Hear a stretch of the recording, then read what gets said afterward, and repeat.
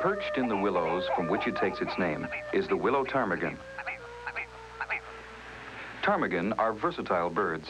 In winter, their white plumage allows them to burrow in the snow, almost unseen. As well as providing camouflage, the white plumage prevents heat loss.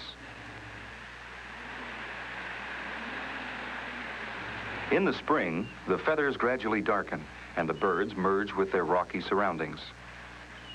Only the hen sits on the eggs. She sits there for nearly 26 days. Even the eggs are well camouflaged. Ptarmigan are found around the Arctic, with a few scattered on mountains further south. For more information on the willow ptarmigan, why not contact the Canadian Wildlife Service in Ottawa?